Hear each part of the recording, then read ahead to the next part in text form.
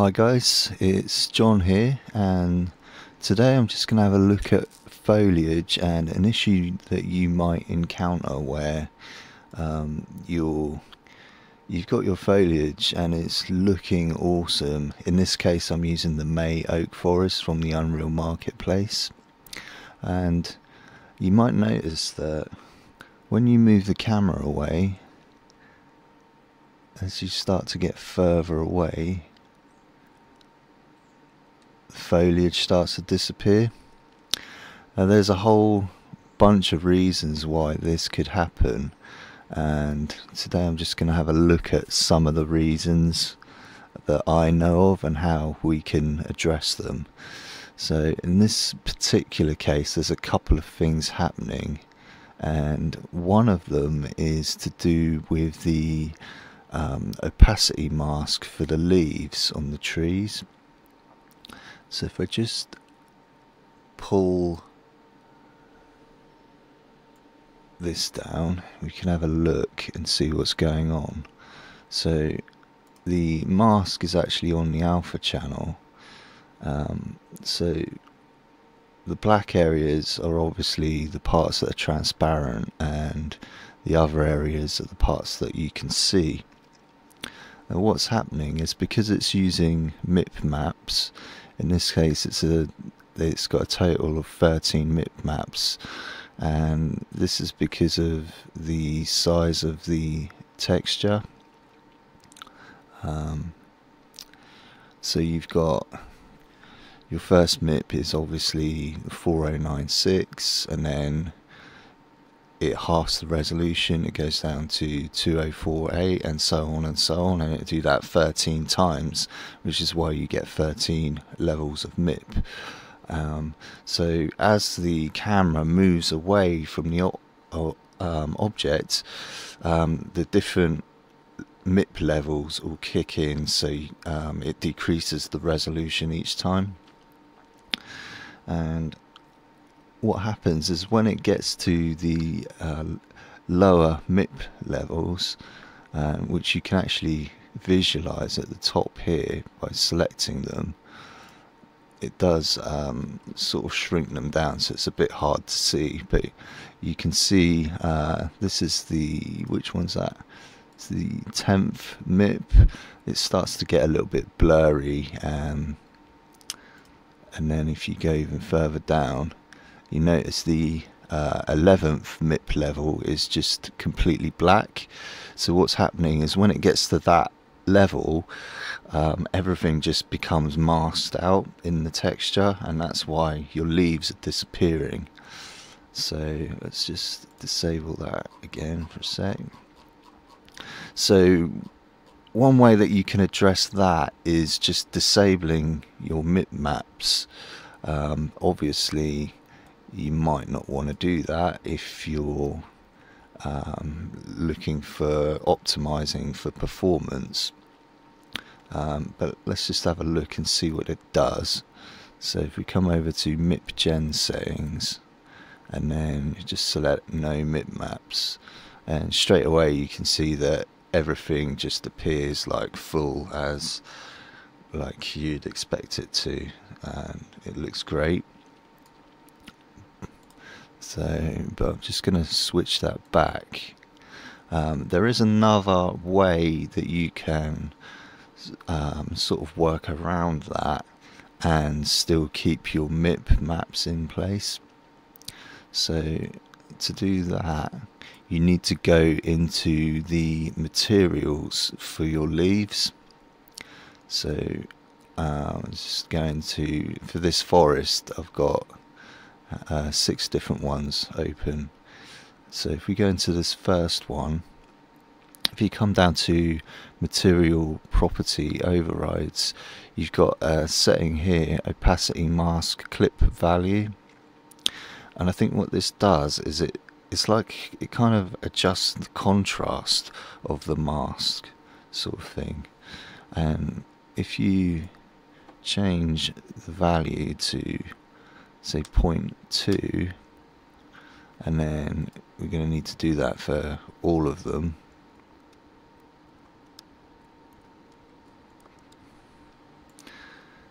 last one. And now you can see that it's fixed the translucency or the mask issue. You might find on certain foliage that doing that gives you bad results when you're looking at the foliage close up. So you have to decide for yourself what the best option, what the best approach is that you want to take. But for now we'll just leave that at that. So the other issue, which you may have noticed a second ago, is that things are getting culled out, and that's just the setting inside of the foliage editor that you can change. So if we come over, just minimize that for a sec. We just open up the foliage editor, and if we come over to the select tool, I'm just gonna select the first one, and then select the last one by holding shift and click. And then what we want to look for is under the instance settings, you've got this cull distance, and it says multiple values, so each of those trees has got a different value for its maximum distance value. But if you want to disable it completely, you can just enter in 0. And if you move back and forth, it's removed that hard sort of culling in the distance.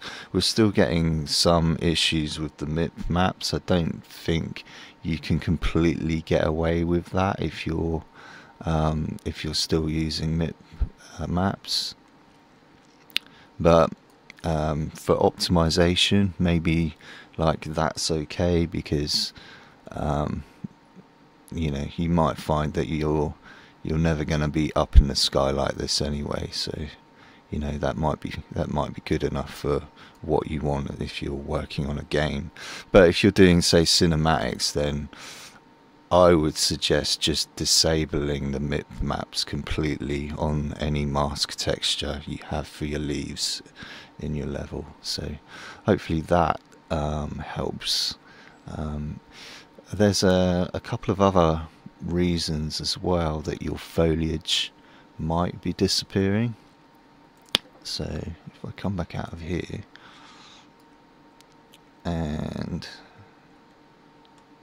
I'll tell you what, I'm just going to come in and disable the mipmaps completely, because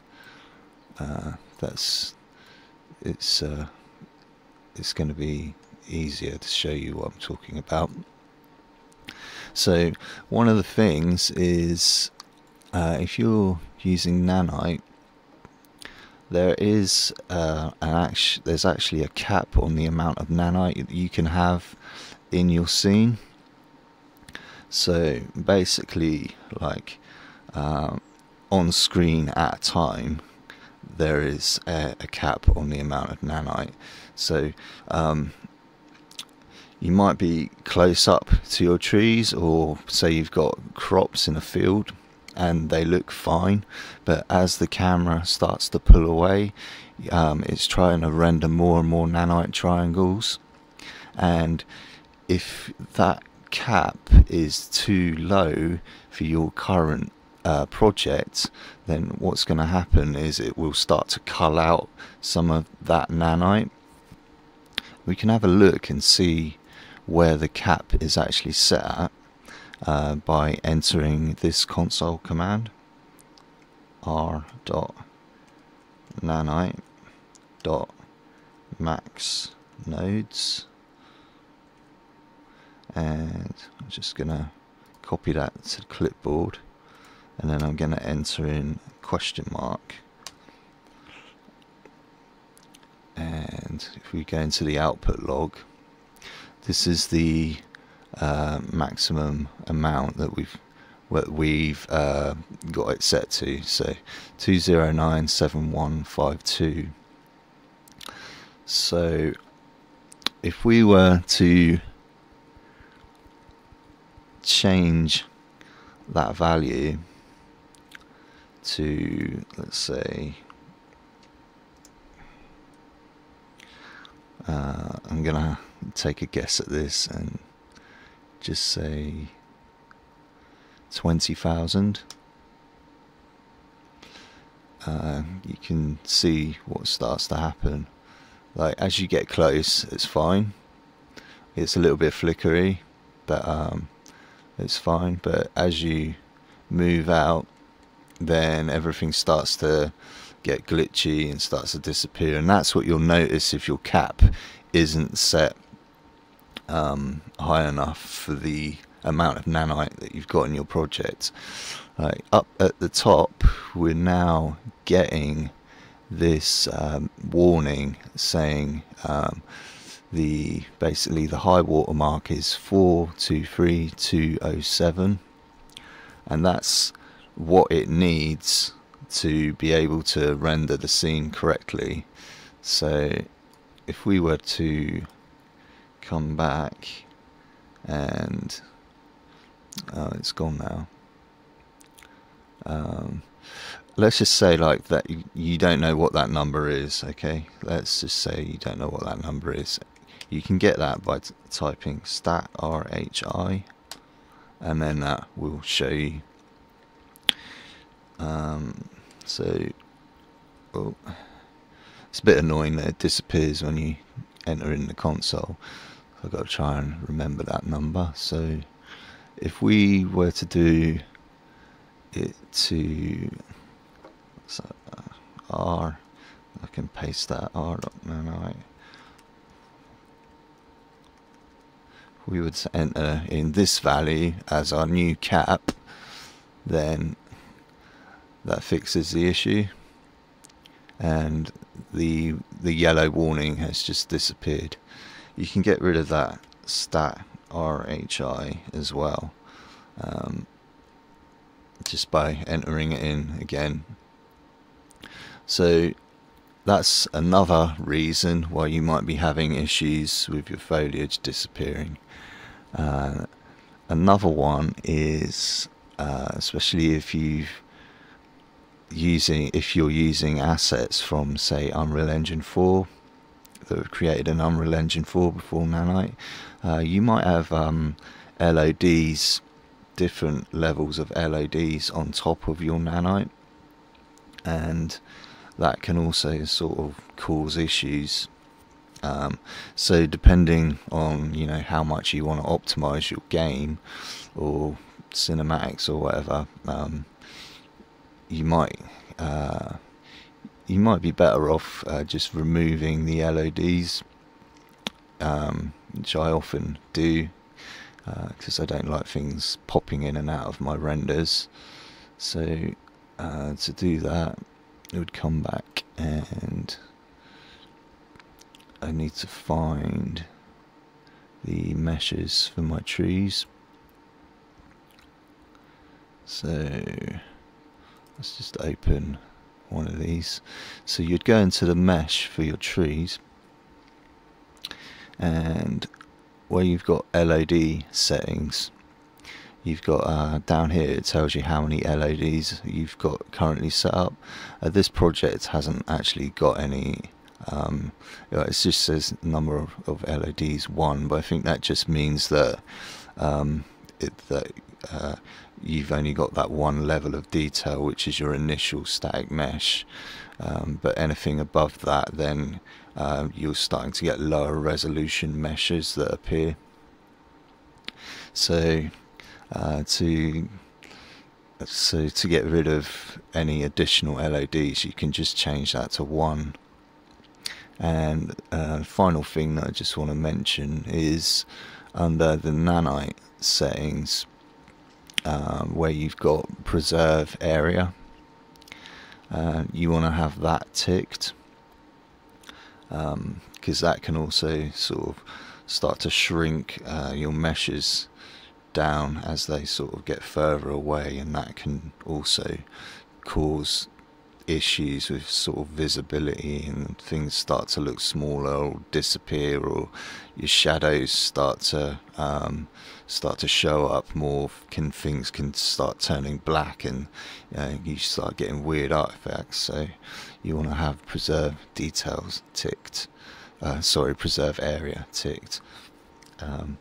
So that's it, I think. If anyone has got any other reasons why it could be happening, then feel free to drop a comment on the video. If you found this useful, then please click the like button, show some support for the channel. You can also do that by subscribing and keeping in touch. So I'll be putting out a lot more videos along the way as I encounter my own issues I've solved and that I'd like to share with you. And also, yeah, have a nice day. This is John from Origenic, and it's easy when you know how.